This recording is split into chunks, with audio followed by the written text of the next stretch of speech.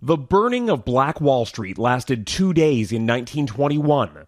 A white mob torched the prosperous black community of Greenwood, murdering dozens of residents, robbing them of their lives and livelihoods.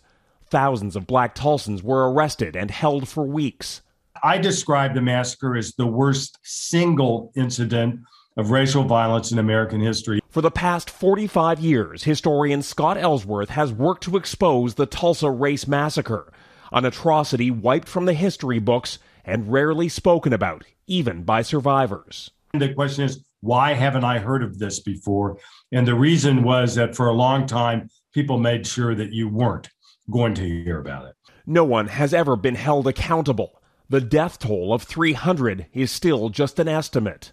I'm a survivor of the Tulsa Race Massacre. Survivors like 107-year-old Viola Fletcher have begun to tell their stories as they plead for a formal reckoning. I hear the screams. I have lived through the massacre every day.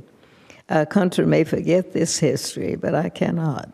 These charred pennies, collected by a 5-year-old survivor named George Monroe, are a relic of the destruction the mob brought and a reminder of the wealth that was destroyed. 100 years later, Greenwood is still a shadow of what it once was. A new generation of entrepreneurs is pushing for reparations and restoration. If the land was deeded back to people that had some tie, I think that would be the easiest way to start to repair the atrocities of the past.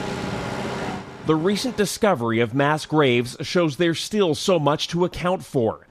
Dozens of suspected victims were buried anonymously at sites across Tulsa. These are murder victims. These are massacre victims right here. It's unlikely that all will be identified, but they will, for the first time, be acknowledged as Tulsa seeks to heal and as Americans learn about their own hidden history. Jackson Proskow, Global News, Washington.